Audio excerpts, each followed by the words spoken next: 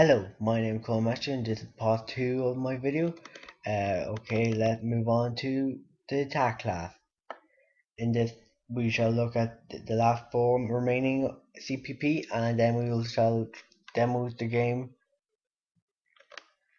Okay, first off we have the attack class. You enter into fight. Uh, you take in a player and an enemy is order N, as it depends on how long the fight is and how much health does both people have. It enter dual loop. It output a menu that asks you whether you want to talk, run away, or fight. From the action, if you type attack, you have a 60 to 40 chance of beating the creature, or he have a 40 to 60 to beat you. So if it's less than or equal to 6, the creature will hit you and you take damage equal to the creature damage place. If you roll lower than 18 and higher than 7, you hit the creature in the attack enemy function, which we'll look down in a minute. And then if you roll a 20 or a 19, that's a critical, and we'll look at that function too. There's also the talk thing, which was supposed to be my supposed to use the human type in this, but I wasn't able to do that depending on the time. Uh, Once that, if you got away or managed to talk, or that's the runaway one. Pretty much both of these are the same, and I'll put a message saying that you got away or you managed to talk to them. Anything else, you get hit. And I do that while the enemy is not dead, the player not dead, or you didn't get away or talked out of it. And if the enemy is dead or you got away, it return a true value. Otherwise, return false, meaning that you're dead. Uh, Boolean run or talk, you pretty much it's a 50-50 chance that you might get hit or that you get away. Critical is you won't kill the creature and then you get experience, and if your experience is greater than the maximum experience, then you get added attack and your XP is improved. If you attack the enemy and you hit the enemy, and if the enemy health is 0, then you return at end dead, and if end dead is true, then you get the same reward as above. And there the menu thing. Okay, save. We got pretty much vector, I stream, O stream, complexity of order C, as it return you to the room that you were loaded back into. Okay, here's the save function, which is order C as is not long. It look for the file save place and output it your username, the health, the strength, the max XP, the XP, the level, and the room number. It import player and room number. Up here, it import room number, player, and inventory, and put them into the player thing. Load the game from Christmas.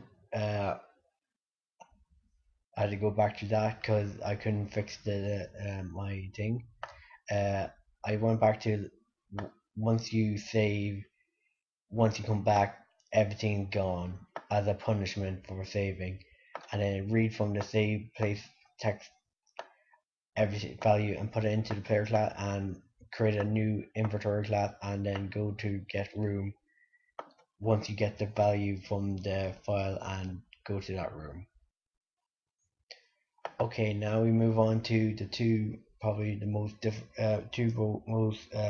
hard to understand, the parser and the room remover movement. From parse 1 to 5, depending on how long you want to spend each of them, They're both pretty much basic parts that pass in a player, an inventory, and a string value.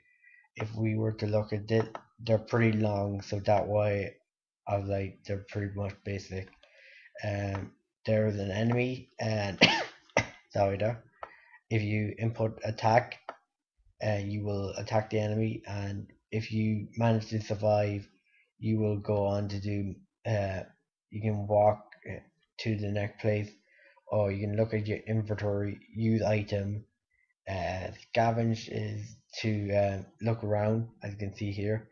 It, I also had it so it's randomized. So if it's I had to hard code these thing in as well because I wasn't able to do it in time.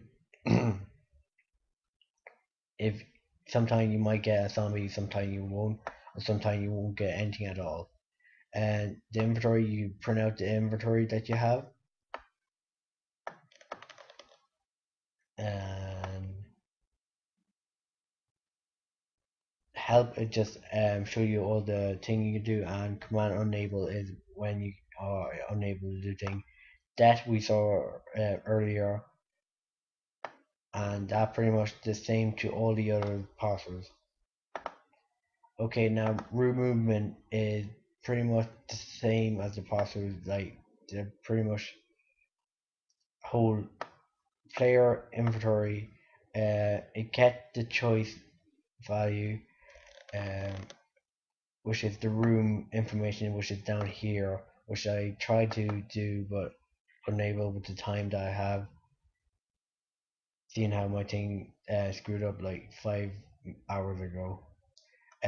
Complexity order C because it just output the information and then output it into here and then ask you what do you want to do. Sometimes you will get something saying there's an enemy here. Other time it's just in room 1 and 5 it's just nothing until you go to room 5 and then move forward to the ending where you have to fight about 3 zombies, and then that should outro the thing. Okay, now let's look at the game. So if I open the game, okay, here's the game started up. So if we type start game, we'll start, enter your username, we'll pause that ER, and here we have, so if I go 17, and then if I go 5, invalid because it's higher than the actual thing. So if I go 7 for health and 8, which is 15, it come out with the story here and rules, and then once you press enter, you enter here. Let's say if I wanted to go health, I can go scavenge, use attack, inventory, save, and health again. Go back here. Let's go. We can do it this way, or we can go forward. And as you can see here, if I press go, I can just go forward, and we go forward to the train station. And there's an enemy here, so we might want to attack. And what do I want to? Well, obviously I want to attack. Yeah, we want to hit kill it, and we got 15 points. Oh, what do we want to do now? As we can see here, we'll go right. So go east. See, I also changed it so it can take capital or was the top start of the capital or east or right. So now we oh, there's an enemy here, so we have to attack. Otherwise, actually, you know, yeah, I'll attack first. Attack. Let run. Okay, let's attack to make sure that. Okay, so we got beaten there. So we'll move back to the start again.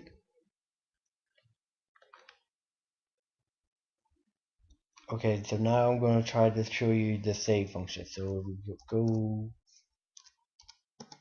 forward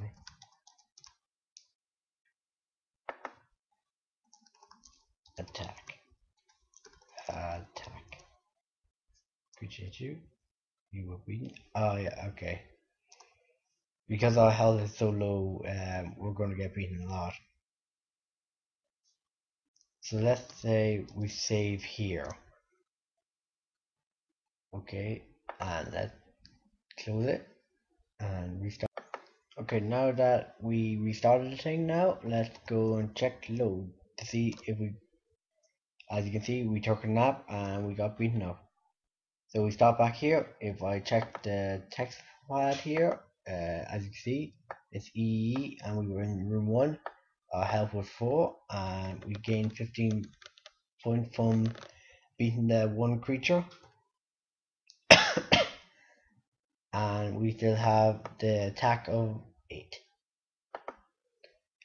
Okay, so since that worked, I think that's all I need to show you.